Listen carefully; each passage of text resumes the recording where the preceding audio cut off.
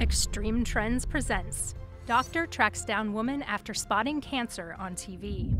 Nicole McGinnis had recently defeated cancer and wanted to start a new life. She was diagnosed with stage 4 brain cancer, and doctors said she had just a year to live. But Nicole not only defeated all the odds that were against her, but also defeated a life-threatening disease that claims millions of lives every year. In order to have a new start and live her life to the fullest, she wanted to purchase a new beachfront house with her husband. The couple was also featured in HGTV's show Beachfront Bargain Hunt. Nicole was enjoying her house hunting to the max, but little did she know what scary news was waiting for her.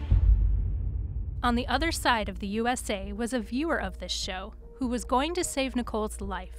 After a busy day at work, Dr. Eric Voigt wanted to settle down and have some relaxing hours before calling it a day. He tuned into Beachfront Bargain Hunt to see some beautiful houses near the beach and daydreamed to own such a spectacular property one day. While Dr. Eric was all tired and wanted to call it a day, he saw something that got him worried. While he was watching the episode featuring Nicole, Dr. Eric noticed a small lump on her neck, which was moving as she talked. This is a common symptom of potential thyroid cancer, and this is what worried Dr. Eric, who is an otolaryngologist at NYU Langone Health. He comes across such cases every single day, which justifies why he was worried. Dr. Eric suspected that Nicole might have some serious health conditions, and by the looks of it, she seemed to be unaware of the situation. A lump on the throat generally indicated thyroid cancer, and Dr. Eric has come across thousands of such cases. This is the reason why Dr. Eric decided he wanted to help Nicole. "I felt obliged and guilty, like I should let her know," Dr. Eric said to himself. He immediately launched a campaign on social media, used hashtags, and wanted to reach Nicole one way or the other. Dr. Eric posted images from the show and used his Facebook account to get the matter into light. He even sent many emails to the production company and HGTV. Eventually, he stumbled across Nicole's social media accounts